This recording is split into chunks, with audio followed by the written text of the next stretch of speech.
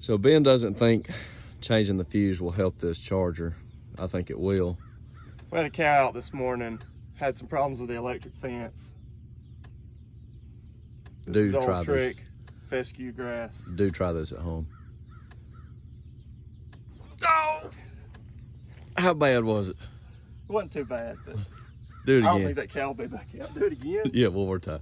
Let's just make sure it is. I'll check the top one. Do you think the fuse worked? I think the fuse works. Hold it. No! Just try it one more time. Just one more rhythm and see. No, you do it. Just let me see one more time. That fuse may not be holding.